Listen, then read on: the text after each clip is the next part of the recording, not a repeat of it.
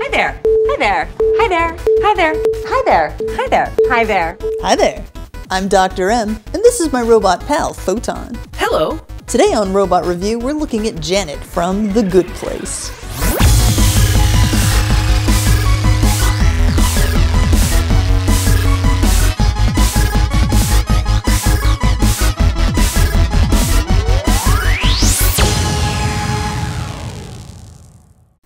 The Good Place is one of those rare shows that's hilarious and thought-provoking.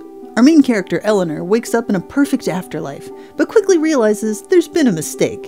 She's in the good place, basically heaven, even though she spent her whole life being shallow, lazy, and cruel.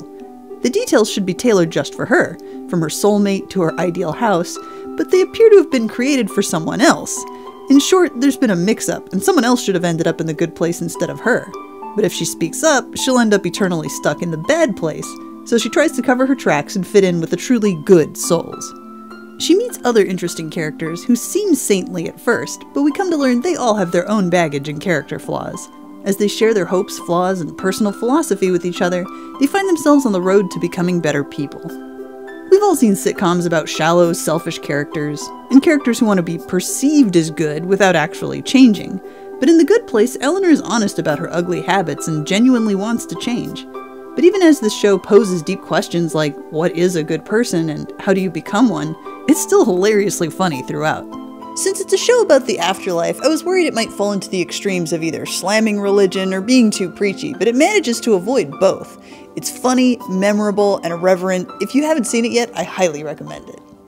Among the perks of The Good Place, you'll enjoy perfect weather, friendly neighbors, and Janet. We'll ask Janet. Hey, Janet? Hi there. How can I help you? What the fork? Who are you? I'm Janet. I'm the informational assistant here in The Good Place. Janet is like a walking database containing all the knowledge in the universe. You just need to say her name and she'll instantly appear. Hey, robot slave lady? Busty Alexa? Oh, Janet? Hi there. She can answer any question from any time in history. She can also materialize any item you need, from clothes to diamonds to an endless shrimp dispenser. She's got the sunny disposition of a golden retriever and the omnipotent powers of a genie. Heck yes, it would be cool if heaven had a personal assistant like this. She takes care of the entire Good Place neighborhood, but she's especially close to Michael, the celestial architect responsible for creating this particular paradise. She's kinda like his secretary, but she also helps him navigate social situations, since he's not actually human. My armpits are leaking. What is that called again? Sweat. She's made to serve humans, but she's not human either. It's hard to define exactly what she is. She refers to her programming, and she has several robotic properties, but she goes out of her way to remind residents that she's... It's not a robot. Does not compute. Does not compute. I'm just kidding. I mean, it doesn't compute, but I'm not going to explode or anything. Right.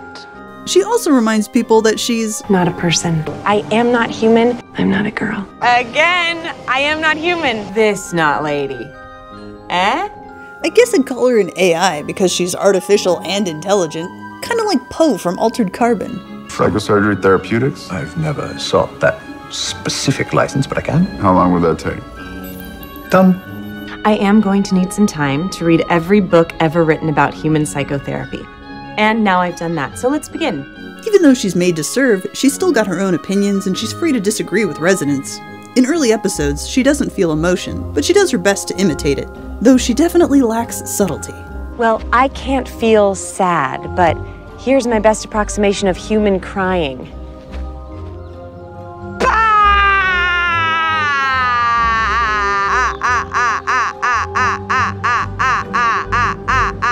Oh, Janet, that was beautiful.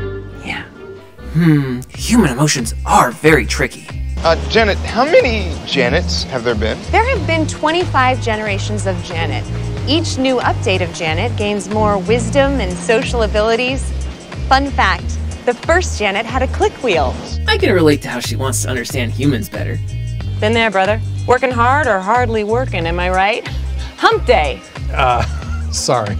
Janet's functioning as my assistant, but she's a little stiff, so I've been trying to get her to be a little more casual and conversational. I'll have what she's serving. It's a work in progress. But Michael isn't the best guide because he's not human either. It's kind of like the blind leading the blind. Fun fact, all deceased members of the Portland Trailblazers basketball team are also in the bad place. Yeah, sorry about this. I steered her away from colloquialisms and into fun facts and trivia tidbits. I thought it'd be more in her wheelhouse. Fun fact, a wheelhouse is a part of a boat. Okay, thank you, Janet, thank you. Fun fact, Janet is me. But even when she gets things wrong, it's fun to see Janet's interpretation of what human behavior looks like. I'm loving that hat on you. It would look even better on my floor. What is happening now? I suggested she be friendlier. She seems to have slipped right into overt sexuality. I got something you could slip into. Janet? No. No, Janet. Unlike Walter from Alien Covenant, Janet's programming allows her to be creative and opinionated. For instance, she was the one who came up with the idea for frozen yogurt shops. And she can even recommend flavors. Whoa, a lot of new flavors. I recommend full cell phone battery. It's fun to watch Janet develop as a person and learn to be the best version of herself. The human characters are also trying to be better people. I think Janet's obvious character changes is kind of a symbol for the more subtle character changes we see in the rest of the cast. After all, becoming a better person isn't just a one-time decision. It's a long process that takes a lot of trial and error, and some honest self-reflection. Hi guys, I'm broken. Through the course of the show, Janet's rebooted several times, and each generation becomes more sophisticated until she can actually think and feel. By the end of the second season, she expresses nuanced emotion and can even cry, but she's still clearly non-human with a unique perspective all her own. I'm not a girl. I'm also not just a Janet anymore. I don't know what I am. One of the coolest developments is that she gets to have a romantic relationship with a human. Usually in movies, love between a human and a robot character is one-sided, where the relationship is doomed from the start. Or worse, the robot's incapable of saying no, making the relationship meaningless. But Janet's romance is based on empathy and kindness, just like healthy relationships in real life. The first time she's rebooted, Janet experiences a lot of glitches and can't do her job properly anymore. Some characters just ignore her until the glitches get better, and demons from the bad place outright make fun of her. She's feeling pretty uncertain about her place when Jason, aka Jianyu, tries to cheer her up. Hey Janet, you look sad. People keep asking me questions that I don't know the answers to. That was my whole life on Earth. You know, it doesn't matter if you know things.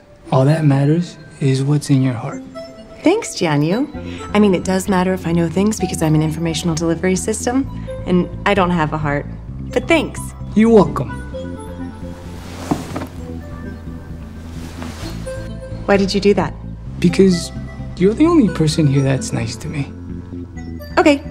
Later, Janet goes out of her way to return the favor, and like a thoughtful girlfriend, her gift shows that she's a good listener and understands Jason's tastes. Why are you so nice to me? Well, you were very nice to me while I was rebooting. Also, I'm programmed to be nice to everyone. I love you. Okay. I seem to have gained a new understanding of love. I also learned how to do this. So you think love can exist between a human and a robot? As long as they both have free will, sure, why not? That's interesting. I dig this relationship because the human characters see Janet as her own person, worth respecting and protecting.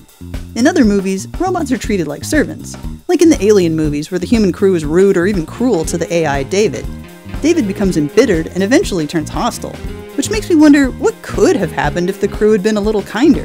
But in The Good Place, Janet's accepted as part of the community and remains distinctly non-human. Why did you do that? Because you were nice to me. You're my friend. Okay.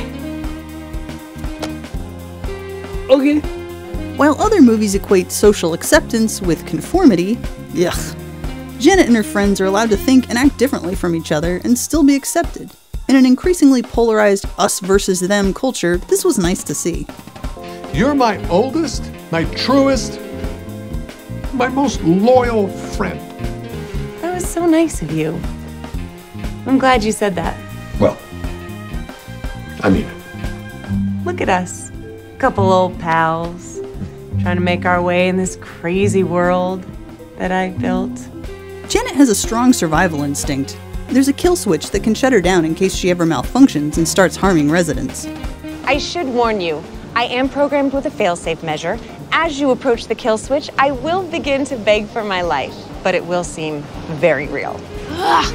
You want a robot killed right, you have to do it yourself. Eleanor, Eleanor, no, please, wait. Eleanor, I have kids.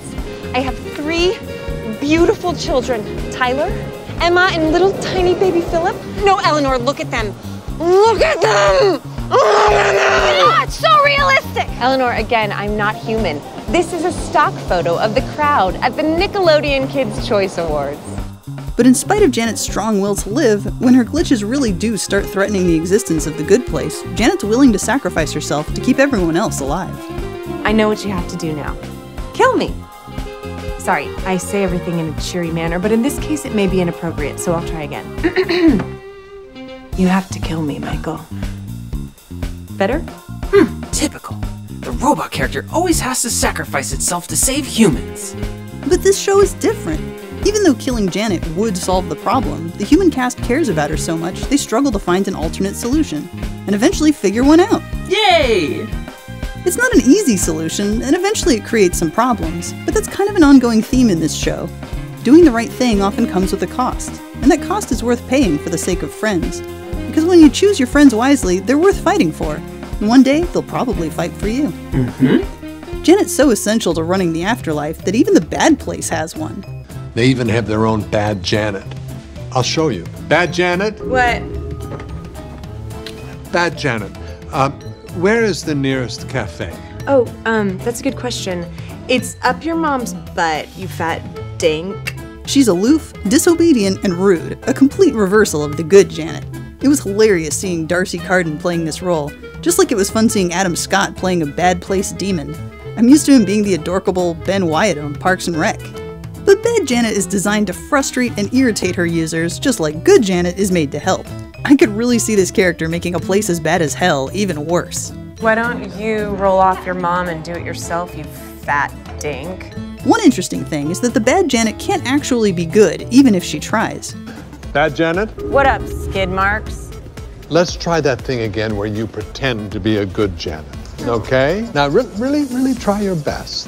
Fine. Say, Janet, where can I get some delicious ice cream? Oh, there's a wonderful parlor in the middle of town square. It's so against her nature, she self-destructs. Marshmallows and your dad's salty nuts, you fat dink! But the good Janet can pretend to be bad, as long as it's for the sake of the greater good. It's just not easy for her. Can I have a glass of water? Here you go. No, let's try again. Be mean. No, I would never give you that, you dumb person. Janet, what's that behind your back? Nothing. Give it to me. It's a glass of water. And a backup glass. Oh. I guess the worst a good person can do is live in the shades of gray. I have gained a lot of new skills recently. For example, I learned how to be passive-aggressive. Totally fine that you guys haven't noticed. Hi there. Janet is a robot to remember. She's creative, fun, and helping people is what she loves to do. It's the perfect design for an AI. I mean, if you're gonna design a robot, why make one that resents its job or wants to rebel? When you think about it, it's kind of weird how many miserable, service-hating robots there are in sci-fi movies.